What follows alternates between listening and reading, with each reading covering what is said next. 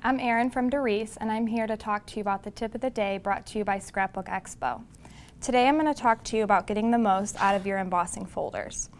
A few of the techniques you can use: if you have paper that is longer than your embossing folder, you can run it through the machine first, one side, and then flip it and line up the pattern to get a full embossed sheet like so. Another thing you can do is use one element from an embossing folder. If you have a smaller piece that you're embossing, like a tag, you can use, like this example, just the flowers from this owl embossing folder here.